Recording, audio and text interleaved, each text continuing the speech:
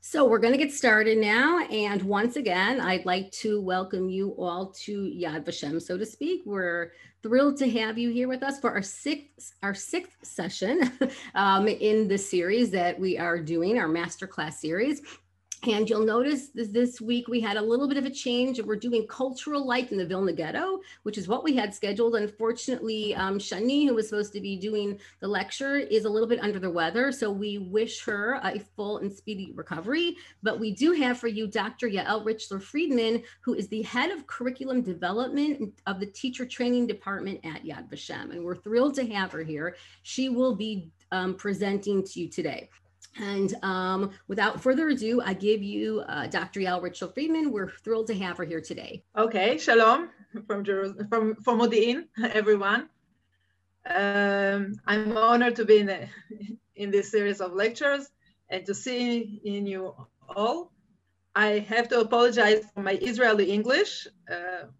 My father is actually Canadian, but he never spoke English to us at home, only Hebrew. So the battle of languages is a big one, and you will see that it is also an issue when we will talk about Vilna. So keep it in mind. So talking about the cultural life in the Vilna Ghetto, of course, we need to first remind ourselves the unique position of Vilna, because it's also affected its unique place in history. So I'm sharing now my part of my presentation. Yes, so we see here Vilnius, and this is again a part of the question of all the names of this place. How do we call it? Do we call it by the Polish name, by the Russian name, how Germans called it? The thing is that Vilna is situated here. It was a part of Poland during the times between the wars, and when the Nazis occupied the first stage of occupation of Poland, as we know, somewhere we could say around here, where according to the Ribbentrop-Molotov agreement, they entered the western parts of Poland, and the west part, the east parts were actually taken by the Soviets, who took Vilna and brought it back to Lithuania. And so for the first 2 years of the war, the Jews in Vilna were under the Lithuanian regime. And in 1941, when the Germans entered the eastern areas again and occupied this area, Vilna was one of the first being occupied. Why is it so important to understand? Because we know that in 1941, if we think about the timeline of the war and of the mass killings, until 1941, the Nazis didn't created organized mass killings. There were a lot of people perished, Jews perished because of the hunger, because of terror acts, but not as a systematic killing. In 1941, it starts with what we know with the pits and all these systematic killings, and the Jews of Vilna were one of the first groups that were the victims of that. But still, when we speak about Vilna and Jewish life in Vilna and what happened to the Jews in Vilna during the war, it is important to understand Jewish life before the war. There was just when the Nazis occupied when in 1939, 16,000 Jews lived in Vilna. There were almost a third of the population. And we need to understand that the Jewish population in Vilna was divided, as we're talking about Jews anyway, was divided into a few groups. First, we all know Vilna, the place of the Gaon Vilna, a place of learning Torah, and all the Talmidei Chachamim, all the rabbis.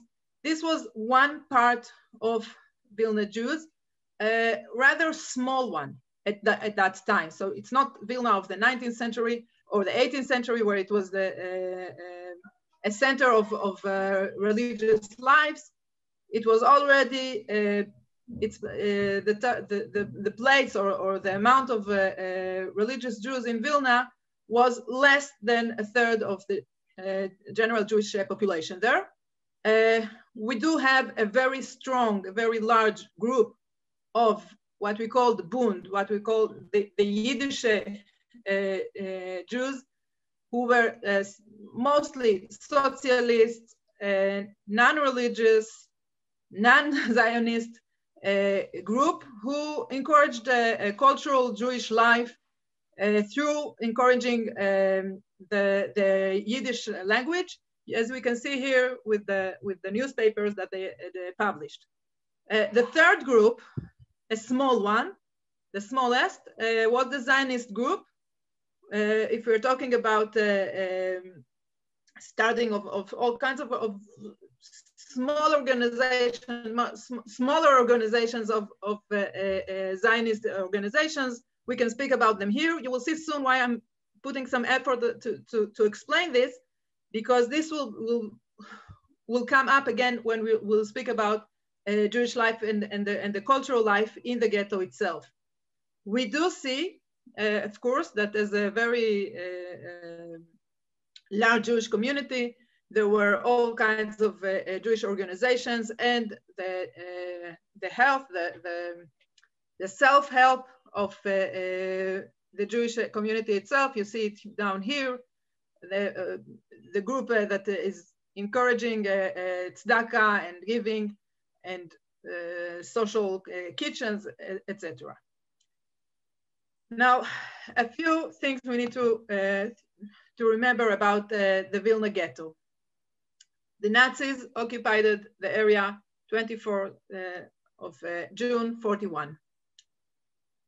16,000 Jews were there. And as you see, in less in 2.5 months, we see a reduction.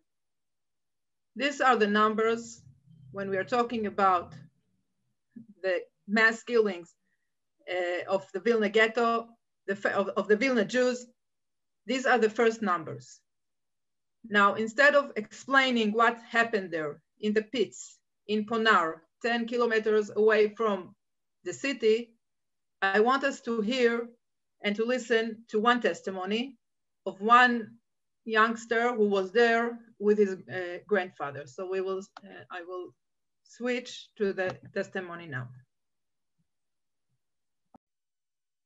אני הייתי ליד סבי. לא היה לנו כבר כוח, וביקשנו כבר המוות שיבוא עלינו כמה שיותר מהר. ליטאי אחד קרא סמרטוט, ונתן לנו לקשור העיניים. אני קשרתי העיניים קצת יותר גבוה, שאני יכול לראות מה שיש מתחתיי, ושהם לא ירגישו את זה. הליטאים שירו בנו, ירו ליטאים, לא גרמנים, והם ירו מרובים רגילים. הם עמדו מעל התעלה. ואנחנו עמדנו בתוך התעלה כבר על הרוגים. ומאחורה נתנו פקודה לירות. בזמן שנתנו הפקודה לירות, סבי, שמואל ליפשין, אבא של אמי, התחיל להגיד שמע ישראל.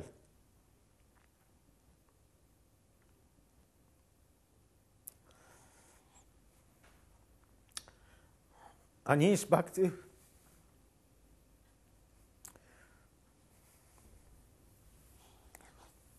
הספקתי רק פעם אחת להגיד שמע ישראל,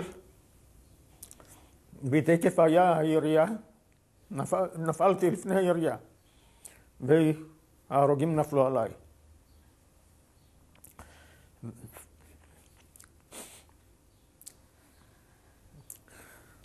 וככה סחבתי כל הזמן. לא בכיתי. הייתי כמובן.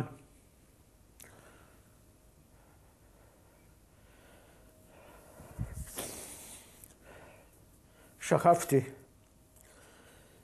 ירו וירו עוד. אחר כך, אחרי הרבה זמן,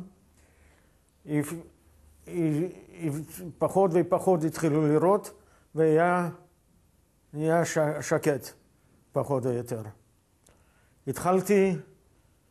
חשבתי שזה כבר לילה. התחלתי להסתובב בכדי לצאת. כשהתחלתי להסתובב, תפסו אותי ברגל. התברר שמעליי שכב עוד אחת. גם היה לי אז, אני הייתי בן 16. היה עוד אחת ילד, גם בגילי בערך. הוא תפס אותי ברגל. התברר שגם הוא לא נפצע וגם הוא בסדר.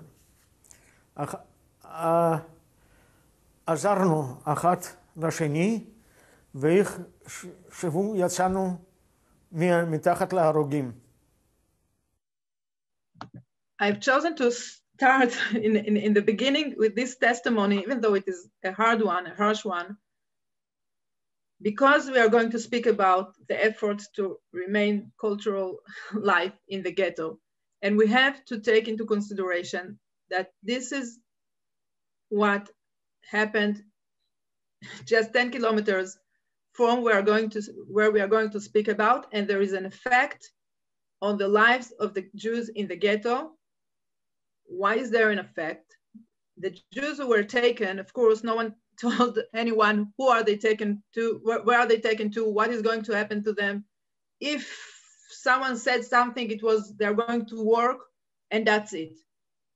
But still the rumors got into the ghetto one by one.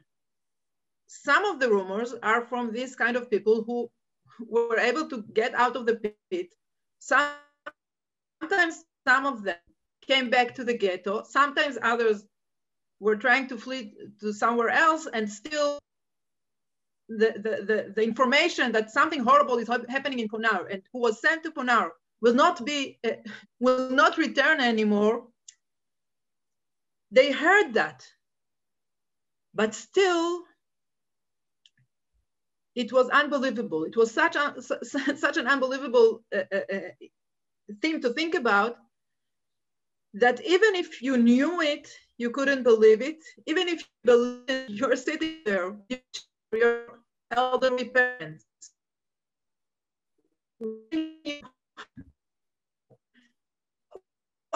What I can say?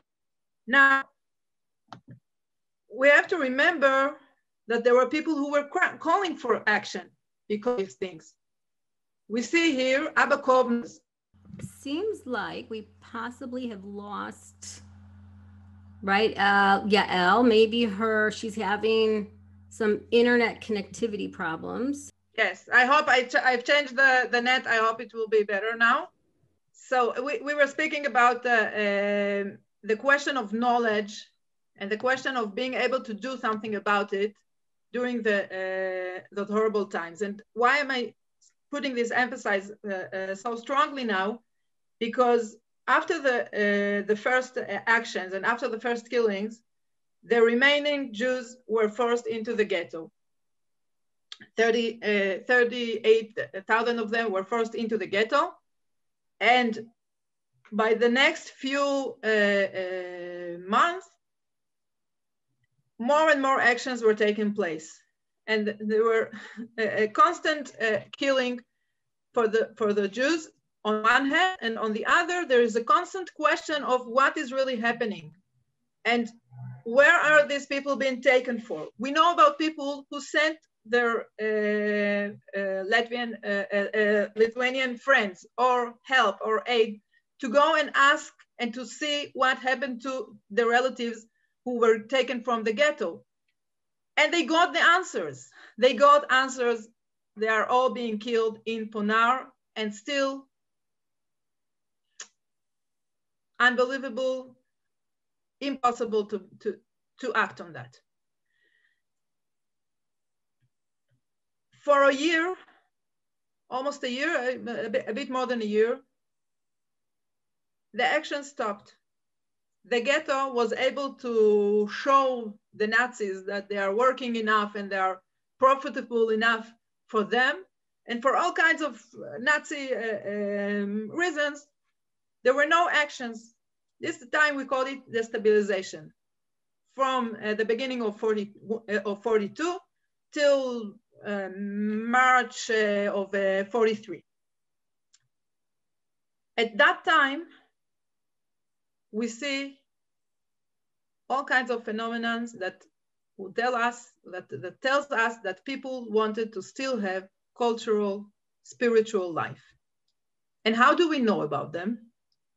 Because when the war ended, 44, and Abba Kovner, after he wasn't able to create a revolt in the ghetto, he fled to the forest, he was a partisan, he comes back as a partisan to Vilna, and he found together with his friends 200 posters published in the ghetto. And I want us to look at a few of them.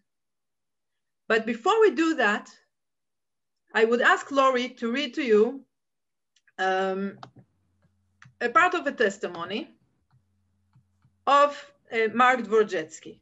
So I'm sharing, and I hope the internet will be able to cope with that.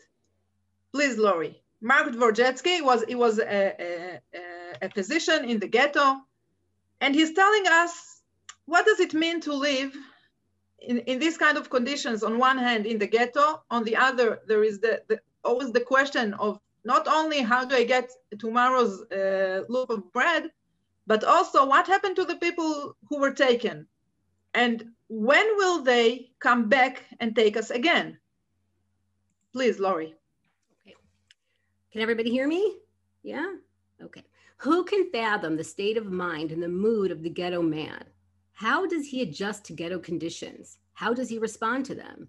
You need to fight for your life. You must always remain alert, as at any moment an unexpected danger can ambush you.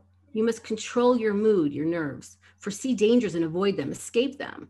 Hope until the last moment, overcome and live under all conditions, in spite of the conditions. The ghetto is a temporary circumstance after which will come freedom. These are the fundamental thoughts of everyone in the ghetto. Hold on. This is the aspiration, the motto of every person. In the most difficult times of the action, you must display self-control. And if you do not, you will be lost and are bound to lose the precious opportunity to save your own life. You must dress reasonably so as not to forget that you are human. You can't be slovenly.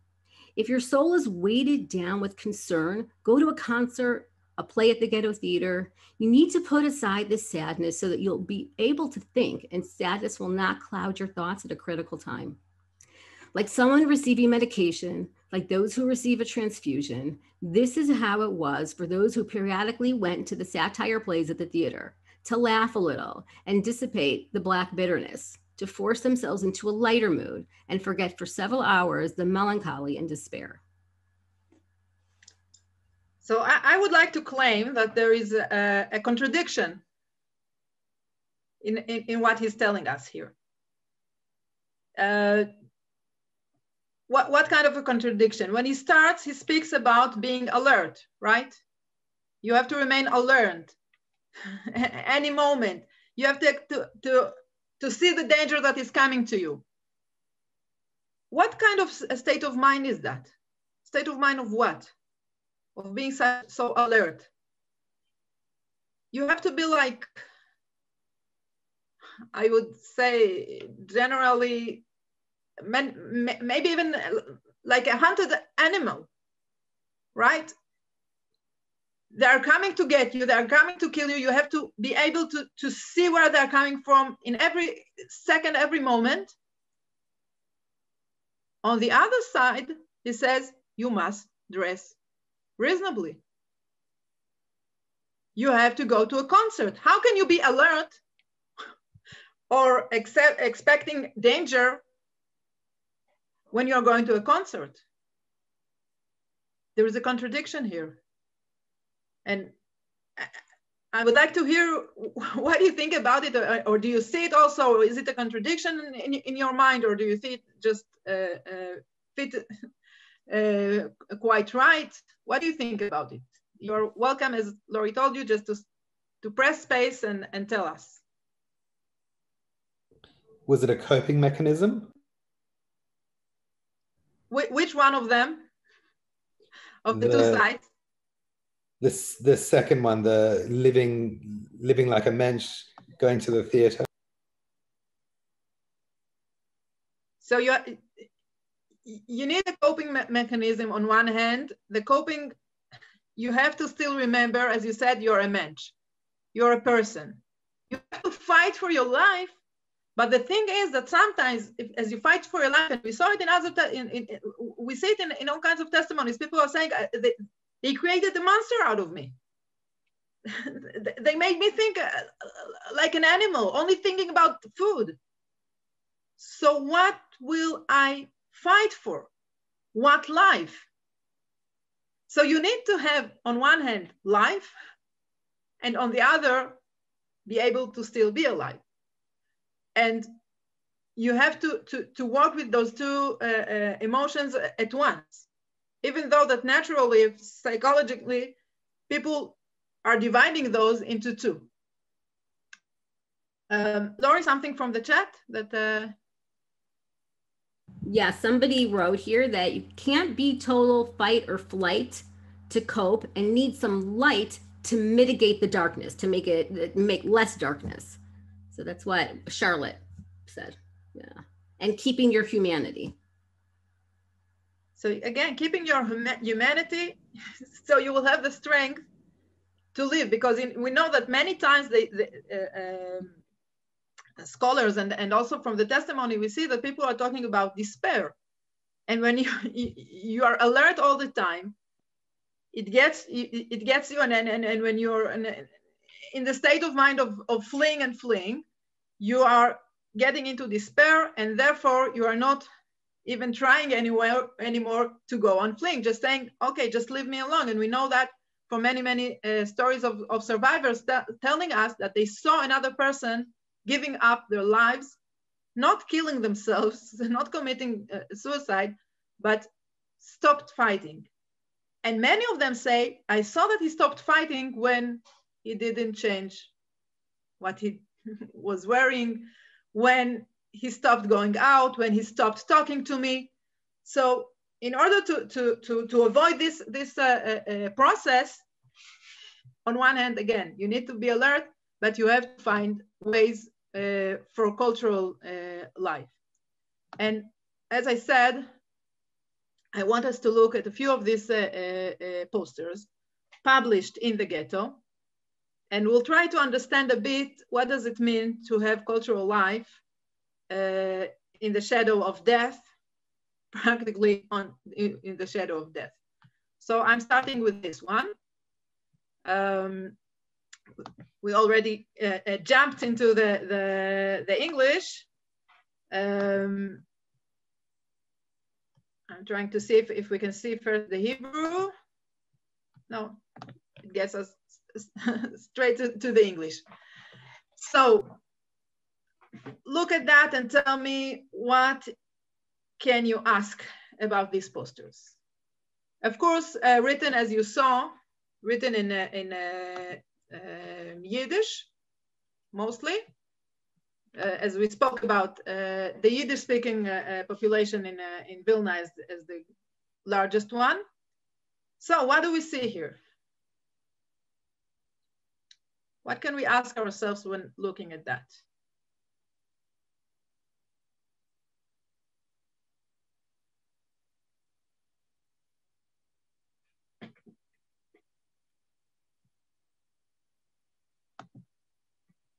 Here again, sorry, found a way to see the Hebrew. or sorry, the Hebrew letters, the Yiddish? Such a variety, Yael. What do you see? The variety of what? What do you see here? Oh, classical, light music, a play. Some Hebrew also. Now, one of the most moving things for me in that sense is the memorial service for this person who was killed. One of the intellectual group. They are actually dedicating a day for memorial. And if we thought about this mechanism of coping, you think about, okay, I have to escapism. I need to escape from the mood of the ghetto. And still in the theater, one day is dedicated to one of the murdered person. Now it's for one of the murdered person, not the thousands. Because it's sometimes hard to commemorate the thousands. You do, but you suddenly think about one person, Gerstein, who was a teacher. He was killed. No, now I have to think about him and not let myself forget about humanity and forget my friendship with this person. We need to remember that the concerts were not undebatable. The fact that there were concerts, the fact that there was a theater in the ghetto operating and alive was not convenient, and people were against it. We can see some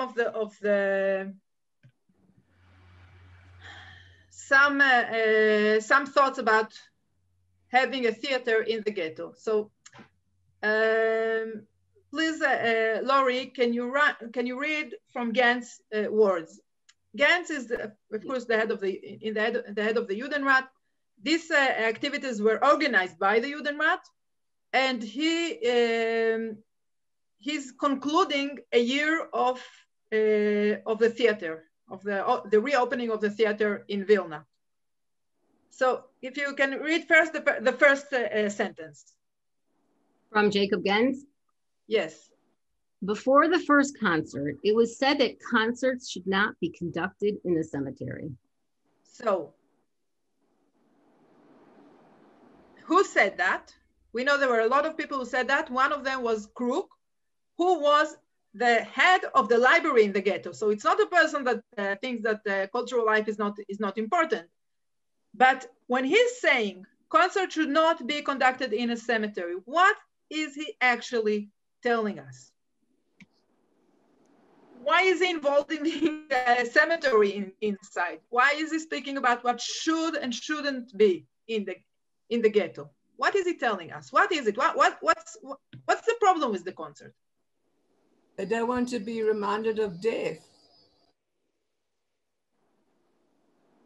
And the concert will, what will be the role of the concert?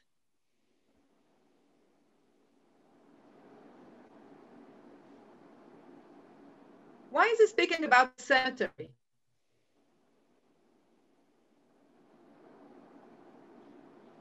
You know, in Jewish culture, in Jewish law, there is a separation.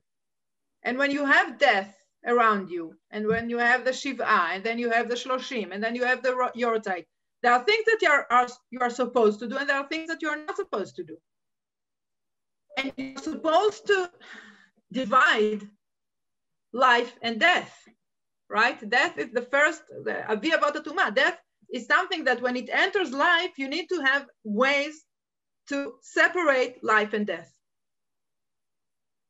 And if we're talking about moral standards, in a cemetery, if you want to have moral standards, you want to have the good and the bad, the death and life. If you want to have one strict line between those, you have to separate. So in a cemetery, which is dedicated to the dead, you're not supposed to have music. You're not supposed to have cultural life.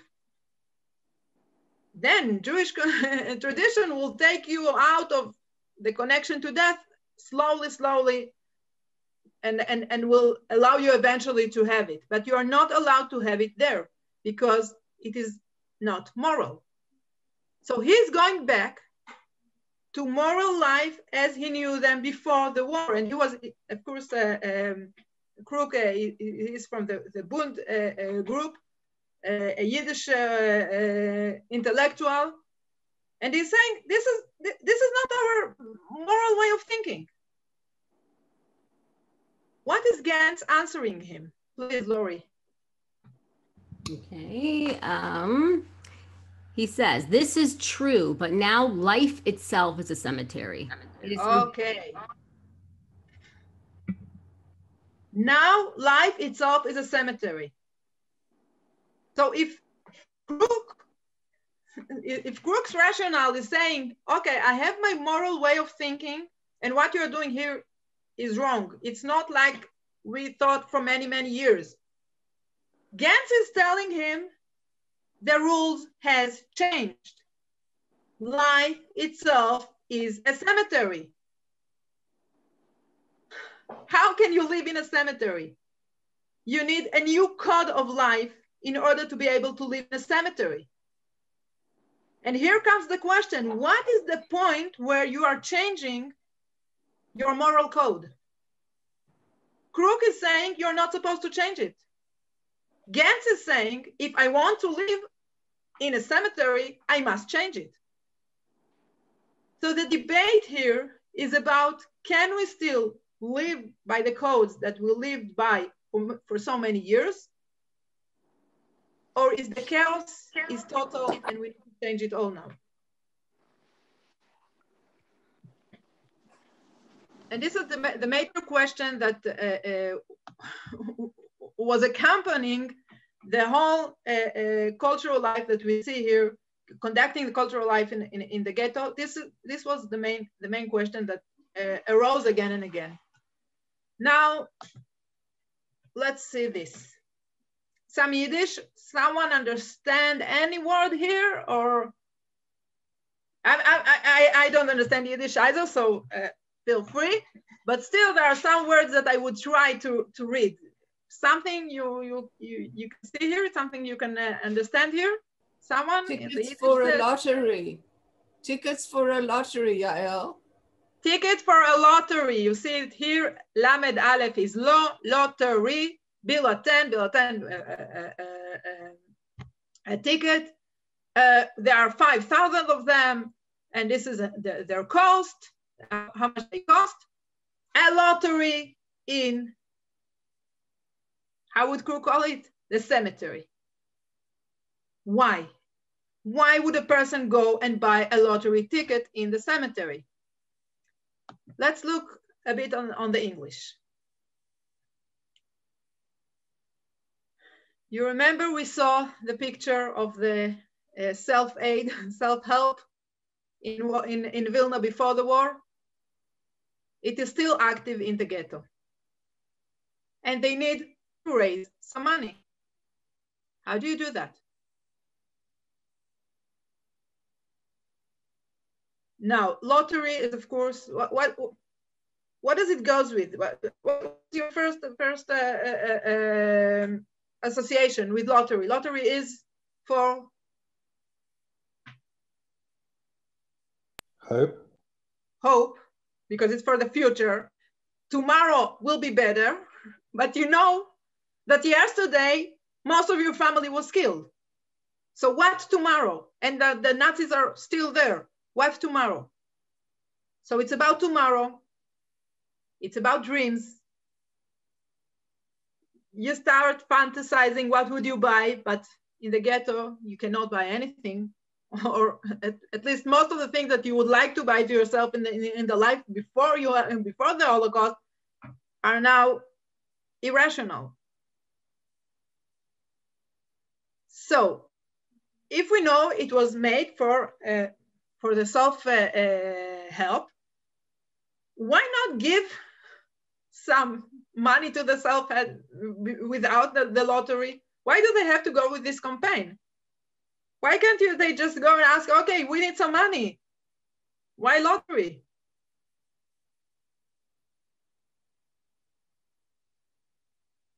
Because you're a human being. What? Sorry? Look forward to look for something, to give them a boost, to give them some help. But so you are buying hope. But how many can afford it? In a ghetto, no money coming in. So if I am still having something worth to sell and get some money from, and then buy some hope, what can you buy in the ghetto? You're buying hope. You're buying your own human dignity. I was a player. I like to play. I like to go by the edge. I'm still myself. And if I can help some people with that, well, great. We know that sometimes we are having more, it's easier for us to give money for something that I might get something out of it, even though I know that the chances are very, very low, because I'm a human being. And I do want to help, and I do want to feel some hope. And this is the way to buy it. One of the testimonies that is also talking about the self-aid, I would like you to read, Lori, from the diary of Moshe Olietsky. Okay. Worth noting, the students from the school at Shvalili Street 1 raised from among themselves 209 rubles for their fellow students who came to school hungry. They asked their teachers to take the money and arrange breakfast for their hungry friends. So you can give like that, specifically if you're a youngster. Seeing, now think about all the acts that needs to be done here. You have to see your friends. You have to understand that they are hungry. You have to understand that they are more hungry than you are. You have to understand that you might have something that can help them. And now you have to organize your friends for that.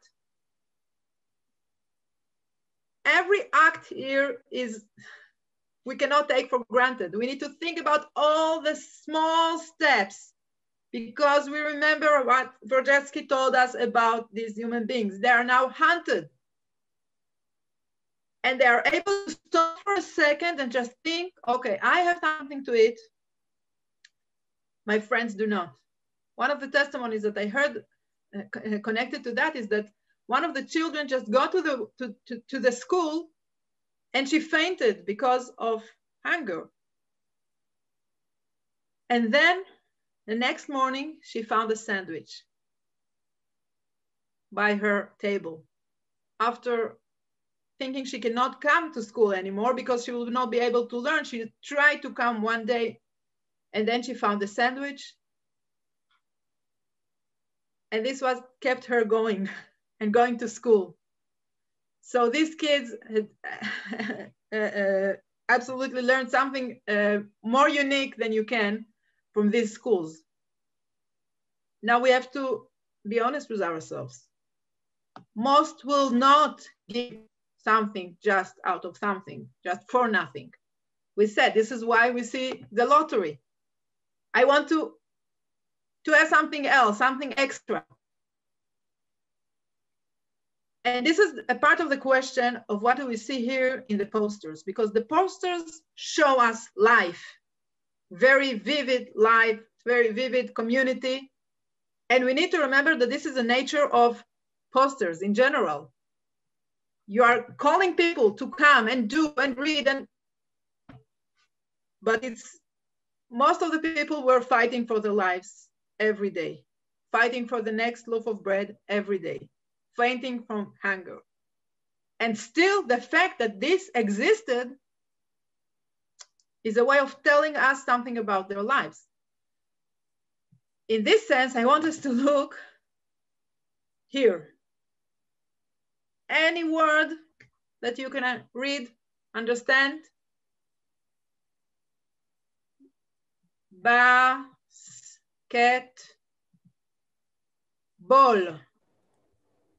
Mention. Yes, yesterday was the draft of the NBA, right? Basketball mention. Even I got to know it because it is such a huge part of life, the sport, specifically for certain people. Wow, we are alive. We have sports. Basketball mentioned. Now I'll get to the English. What do we see here? What strikes you?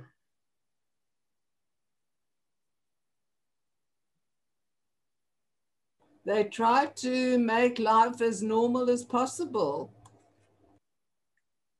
It's normal, and it's more than normal. I see a women's league, basketball women's league, because we are talking about modern city in a modern country in the 20th century.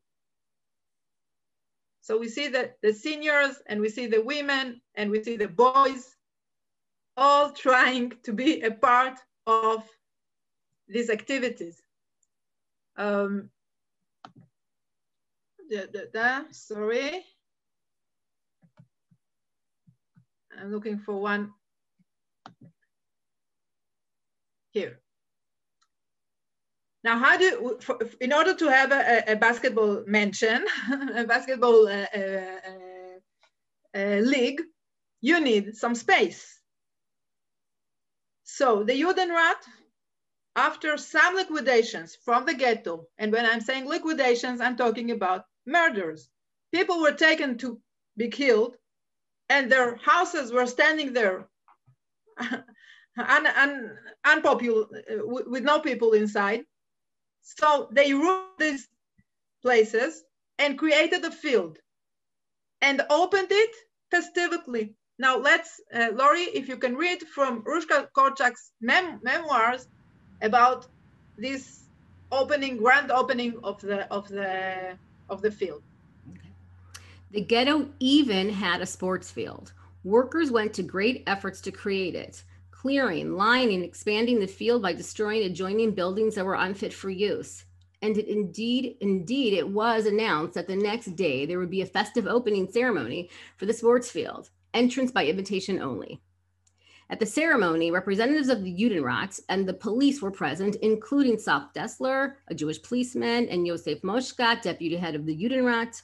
Moshkat said, "If in years to come, one will wish to trace and understand our life in the ghetto, and no documentation remains, this field will faithfully testify to the essential vitality and the unbridled spirit of life that dwells within us." And stop for a second. What will be the testimony of their, what does he call it? Vitality? Mm-hmm. What is the testimony for their vitality? The empty field. So you see, these people are looking for ways for people to remember they lived here. We asked ourselves in the beginning, do they know, do they not know? Did they acknowledge it or not? So it's a matter of speaking. Yes, I want people to know that I lived here, but it's not only a matter of speaking. This is life. I'm living and I don't know what will happen tomorrow and whether I will still be alive tomorrow. And still I'm planning a field.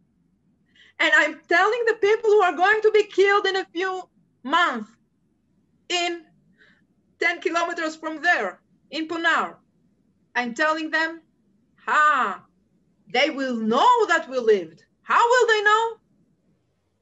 They will see the empty field.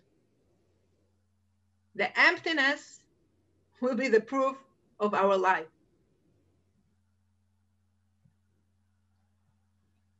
This is the how would you call that? This field. What kind of a headline can we give to this field? What is this field? A memorial. A living memorial, because they are still practicing there. They are still having their sport league there. Did the basketball survive? A basketball field? Yes. The field survived. Yes, I'm very sorry. I thought that I had the pictures here. Maybe in the end, I will show you one of the pictures. Yes, we have some pictures. Wow, I'm sorry. I will have to, Laurie, try Google field football Vilna Ghetto, because there are some, there is graffiti also that's said there. So when you find it, let us know. Okay. Okay. And now I'm coming from the international school, so education, of course, is always one of the most important things for me. So even if you don't read the Hebrew letters or the Yiddish, what do we see here? I told you already, and you see, this is about the lectures.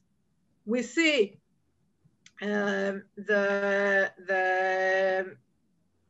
hours and the dates of those lectures, and we see the content: physics, chemistry, and literature. On Saturday, Sunday, and Wednesday.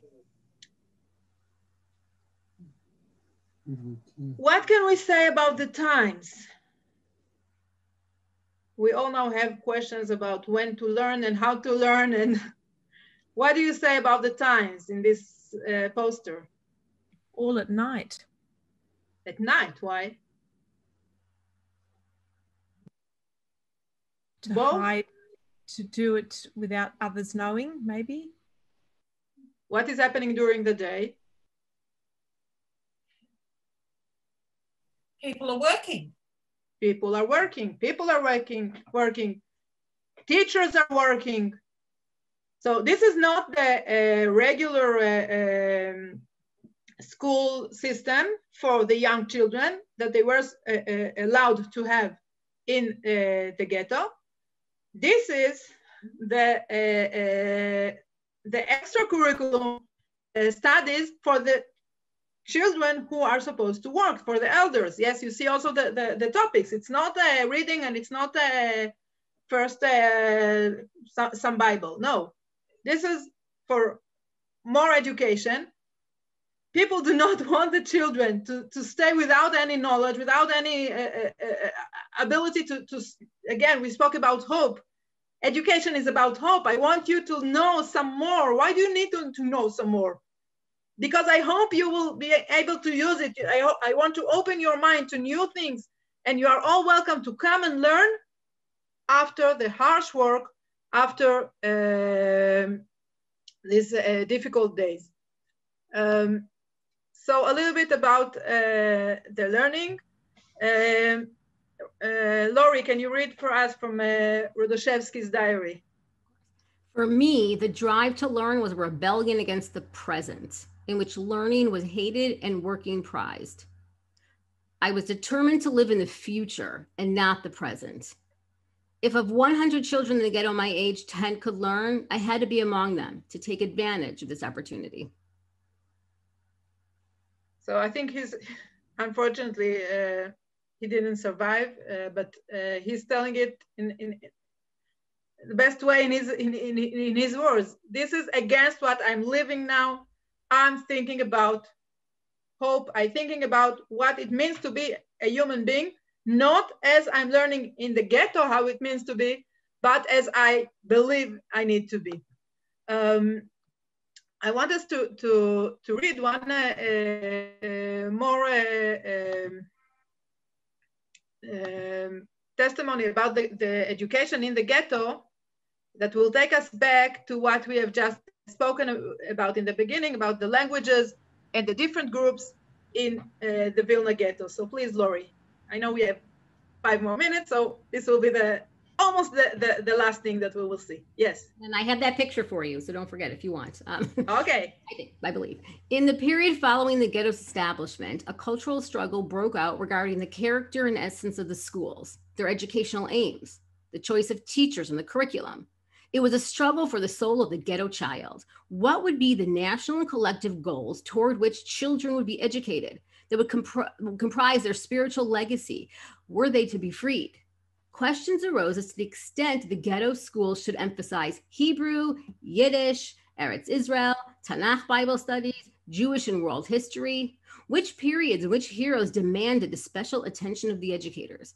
Now, again, remember all the different groups, each pulling to its side, right? Who are the heroes that we're going to speak about? How do we define the Maccabees? How they're the freedom fighters? Are they fighting for religion? Who are they, and how do we teach about them? And in what language? Please. It was determined that the language of instruction for all schools and all classes would be Yiddish.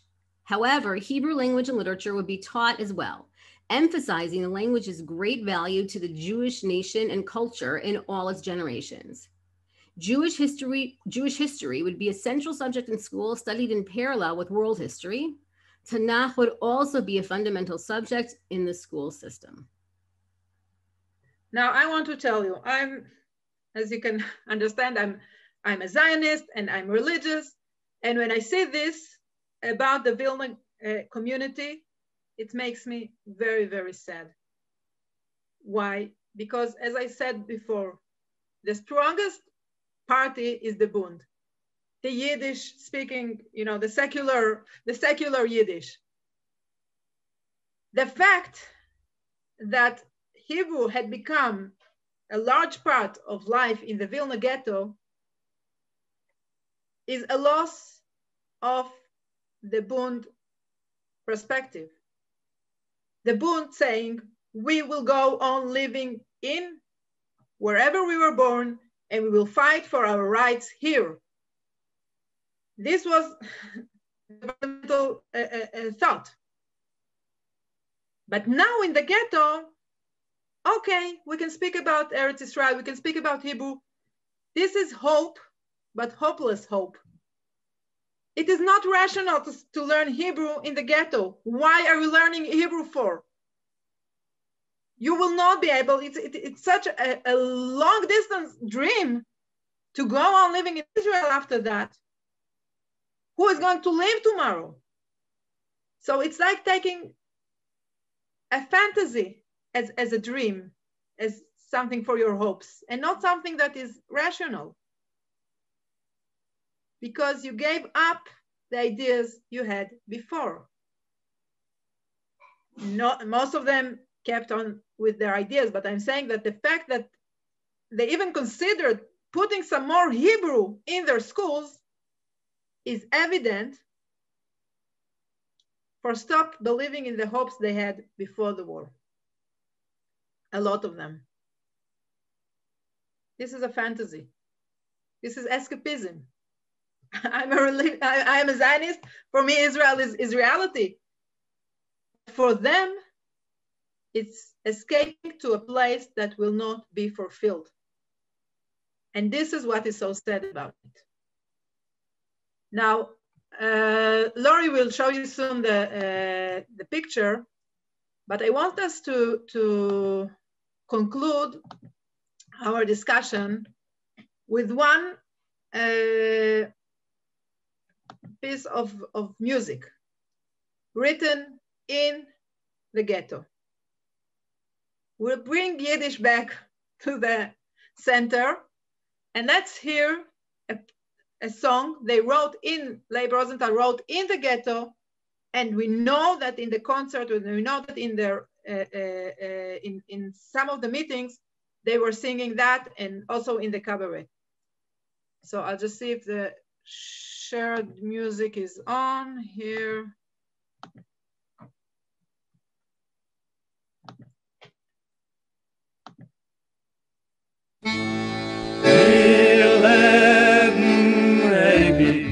Es brennt der Welt, wir leben ewig, ohne Groschen Geld. Ohne Zipi kenn ich die alles Sonnen, was willen uns verschwarzen unser Ponym. Wir leben ewig, wir seinen Loh, wir leben ewig, in jeder Show. Wir werden lernen und der Lernen schleppt der Zeit nach Überleben. Wir lernen ewig, wir seien da, wir lernen ewig. Es brennt der Welt, wir lernen ewig, ohne Groschen Geld. Ohne Zerpiken ist die alles an ihm, was willen uns verschwarzen unser Panim. Wir lernen ewig, wir seien da, wir lernen ewig in jeder Show. Wir werden lernen und der Lernen schleppt die Zeit nach Überleben. Wir lernen ewig, wir seien da.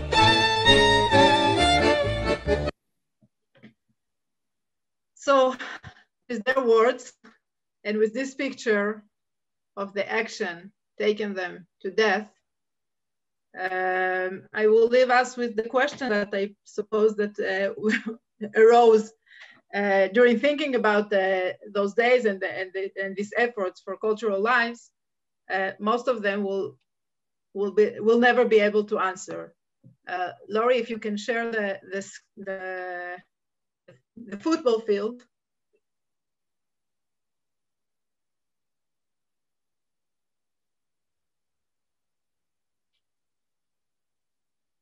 You have it?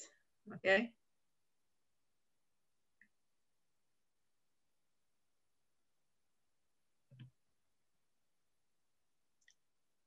So yes, the inscriptions talking about health and sports and how healthy it is for you to exercise and how strong it will make you.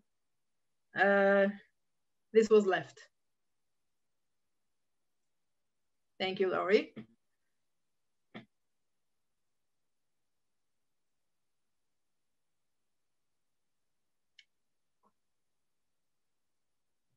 Laurie, I can't hear you.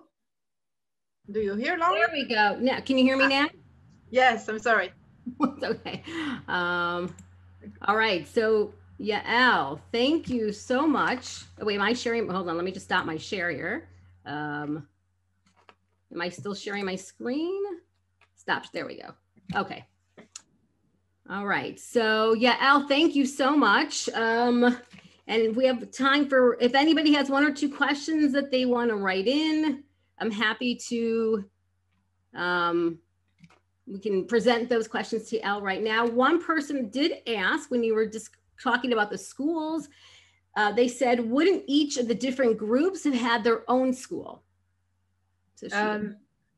So no, because the Nazis agreed only for one primary school, as we know that this was a part of their method. So people will learn how to read the local language, to read the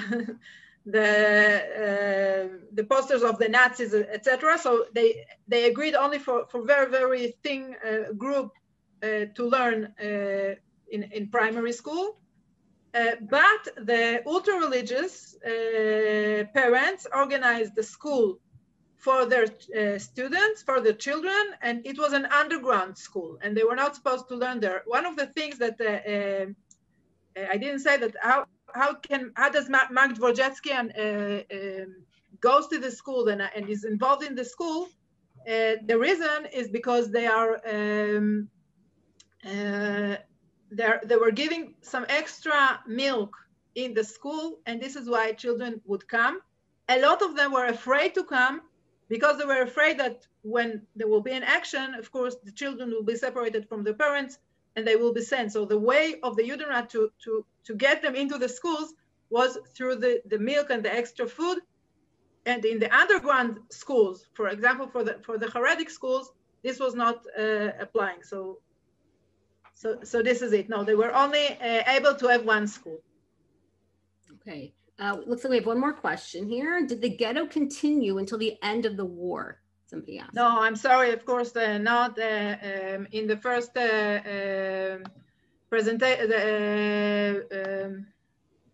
the PowerPoint presentation that I showed, there was the day 26th of September 43, the last action, and the last Jews were sent from there.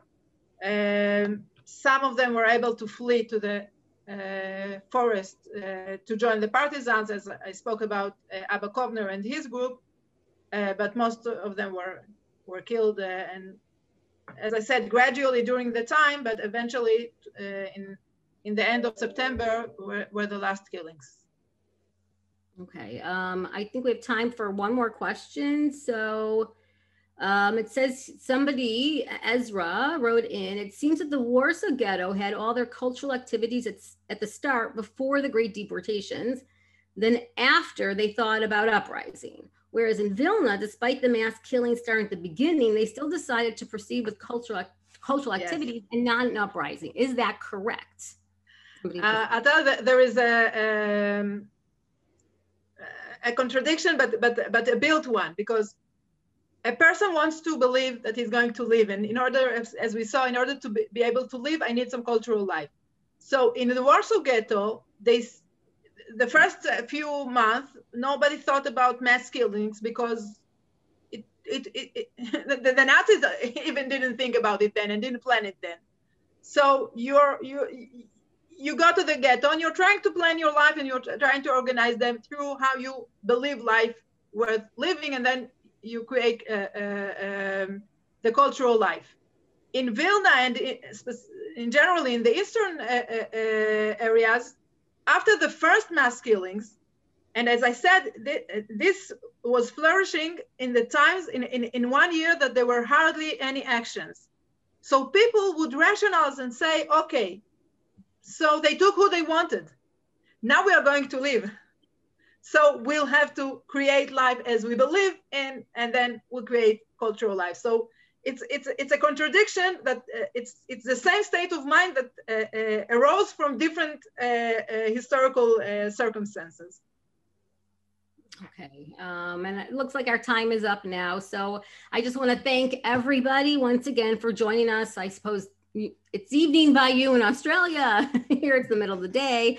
So we once again, thank you for joining us. We look forward to seeing you next week. Yael, again, thank you so much for helping us out today and for that wonderful and meaningful and insightful presentation and the discussion. That was a little different for us here, and I appreciate everybody who joined in. And we look forward to seeing you all next week. Once again, just check your email on Tuesday, sign up, and we'll see you on Thursday. All right, so everyone, thank you from Yad Vashem. Bye-bye. Goodbye.